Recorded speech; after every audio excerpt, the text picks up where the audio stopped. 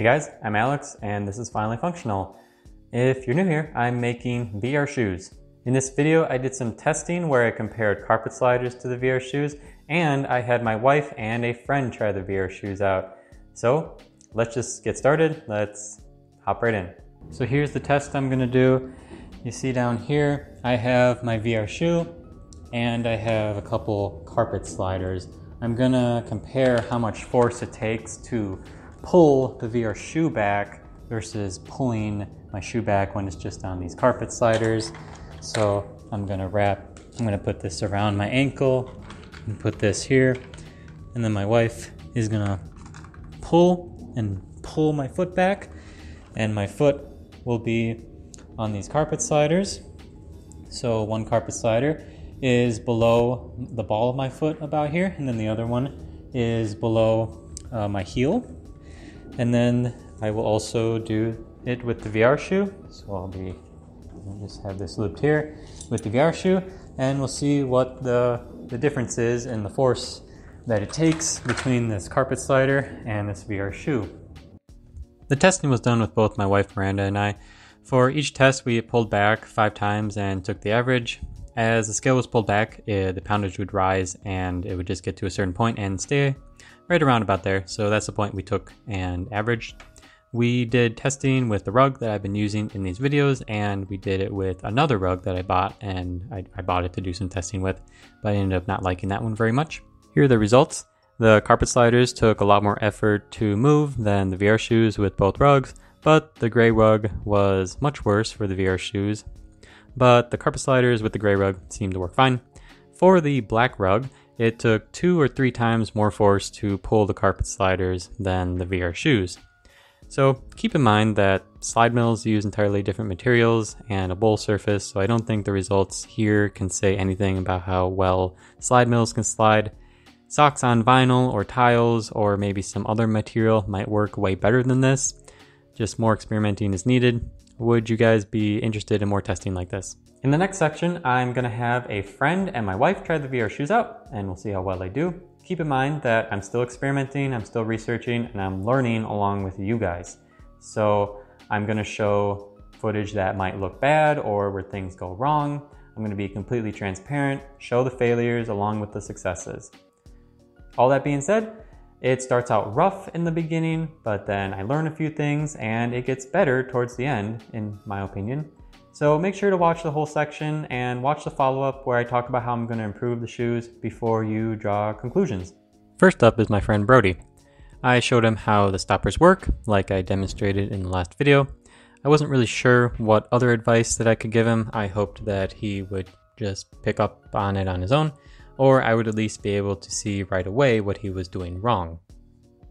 He did okay with the VR shoes and did improve during our 12-minute session.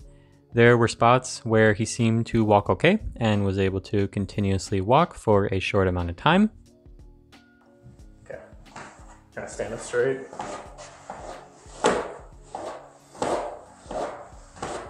It's kind of happening. Did you have to zombie walk it for balance or no? Can I bring it down? Not retarded. Come on.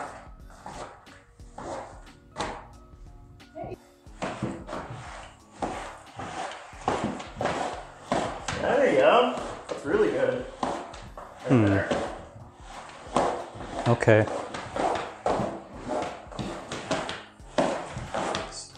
There were issues, and if those issues don't get resolved, then I don't think these VR shoes will provide a very fun experience for him. The first and biggest issue is that there were several times where he almost fell over. Careful. Oh.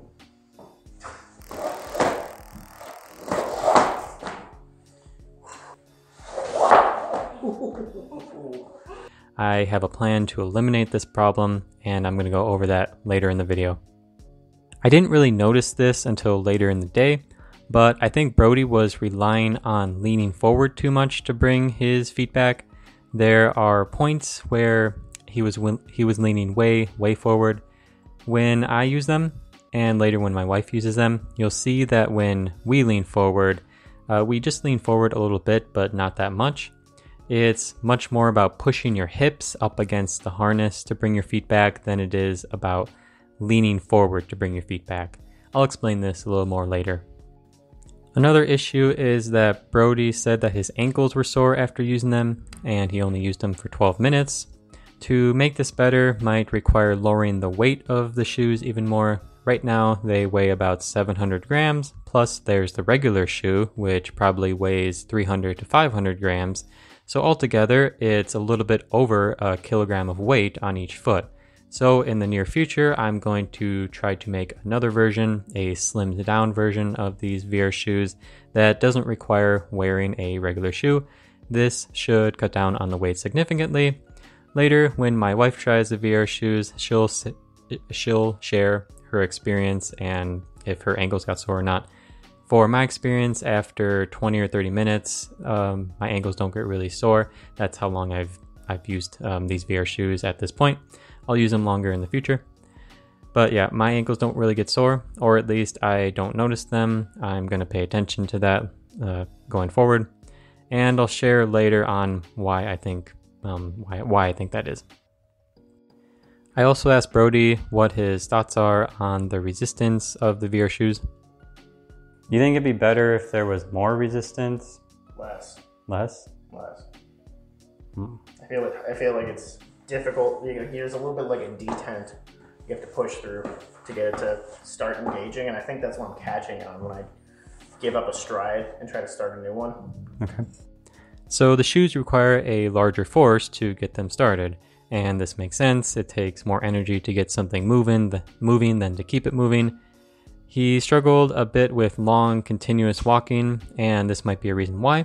So his experience might be much better if there was a motor or some mechanism that could just give a little kick in the beginning of the stride to get his shoe moving.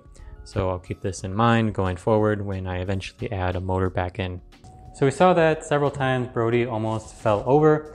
I'm thinking to fix that issue, a beginner should wear the upper part of the safety harness, and the hook up here that's at my upper back here will be attached to the support rig so that you can't fall over too far.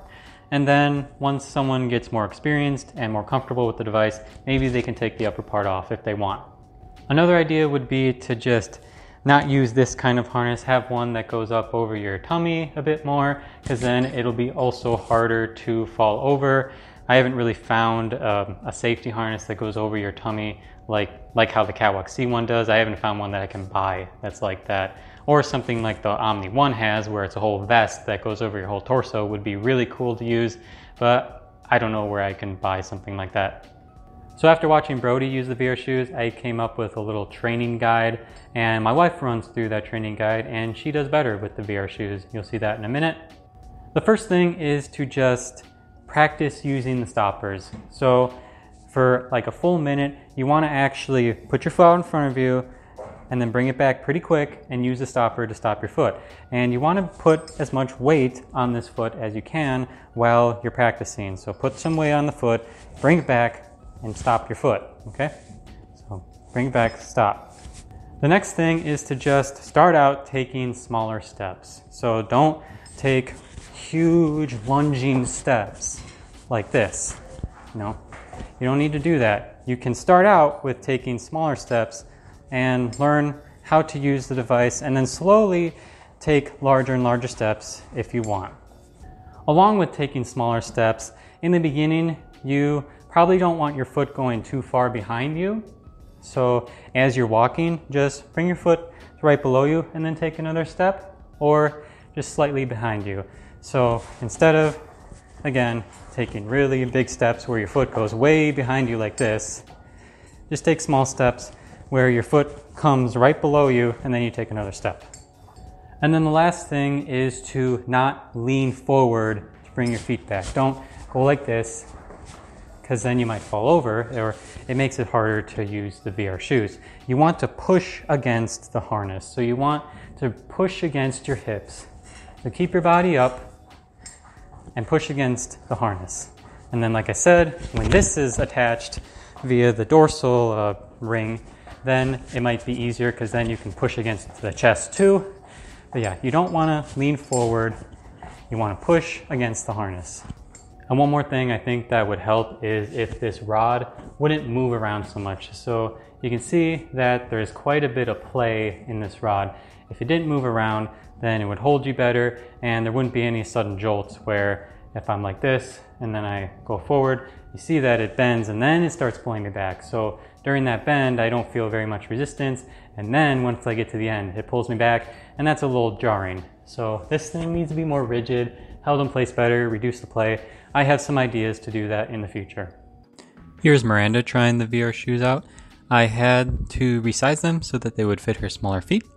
And by the way, I will upload the entire videos I have of Brody and Miranda and leave links to those in the comments for this video, just in case you guys are interested in seeing the whole process that both of them went through.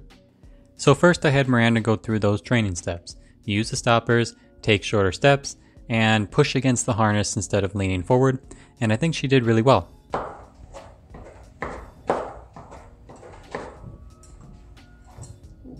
She stumbled once or twice in the beginning, but that's it. Going backwards, it's really awkward because you have no support right here. I focus like on my shoulders as I go. It doesn't go as badly, but like it. Yeah, with backing up, now you're doing the opposite motion where you're relying on the back stopper to stop you. It's not a. I'm curious, if you can try closing your eyes at one point and then doing it. Like you have a VR headset on. Her steps are much quieter than mine.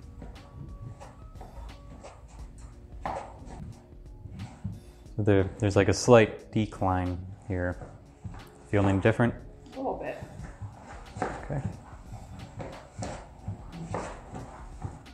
Feels faster, if that makes sense. See that, or I'm kind of used to it. I've also noticed, like how you said, like not to lean forward, it kind of helps to press your butt forward. Okay. As you're walking, like try to push this. Yeah, and if that might, yeah.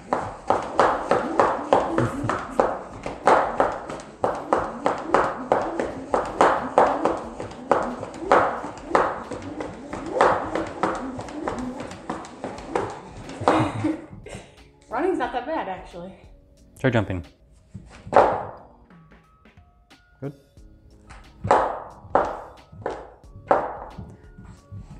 It's like a weird motion. Yeah. I can run backward pretty well, but walking it's difficult. Okay. Yeah. It also. I asked her if her ankles were sore after using these. Mine's a little sore, but like it's not terrible. Okay. It feels like I just did like a calf workout or something. Like a full calf workout? No. Like how long would you say you could go on these? I could probably go for like another half hour, 45 minutes. Okay, that's a lot.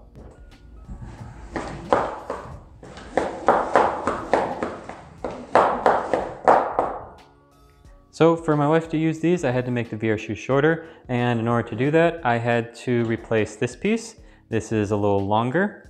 It's from my version that fits my shoe, and make one that's a little shorter, and then put that on the VR shoe. Okay, and it attaches right here. And then this piece had to be replaced as well. So actually, see this little short piece? That's where we placed it. So it was a little shorter. So just those two pieces. So this piece and the like foot flap thing here. And oh yeah, and then the metal rods. So these rods that were normal in length, I had to cut additional ones and cut them at the right length. So those two 3D printed pieces and the 3 rods, those are what I had to replace to make the shoe shorter. And there you have it. Thanks to Brody and Miranda for trying these things out and helping me put together a little guide for beginners. I'm curious to know what you guys think. Are you guys okay with a little bit of practice being involved in order to use these things? I imagine there are people out there who these just aren't going to be good enough. They don't want to practice, or they just don't like them. And that's fine. I'm just trying to be as transparent as possible. After watching them use these VR shoes, I now recognize some issues that I've seen in videos of people using slide mills, especially the one where you're leaning too far forward. I now can think of several videos where I've seen that. And I don't think there are any guides from slide mill companies, like tutorials for beginners. If you guys know of any, let me know, but I wouldn't be surprised if those don't exist or if you only receive them after you've bought the treadmill. From what I've read online, it seems that slide mills also require some practice to use, but it doesn't. I think that slide mill companies should be more transparent about that, but that's another reason why I'm trying to be transparent. Anyway, the point being is these will require some practice to use. If you're not okay with that, then don't use them. But after some practice, they might be a lot of fun. Of course, I'll keep trying to improve them. I'll try to inch closer to that ideal where anybody can just hop into the shoes and use them without any practice. So I'll try to add a motor back in. I'll try to add omni-directional support and make the algorithms better. So I'll keep improving them. I don't want to sacrifice quick movements to do those other things. So we'll see what happens. So thank you guys for watching. Next, I'm gonna work on making a better support rig. Like and subscribe, and I'll see you guys next time.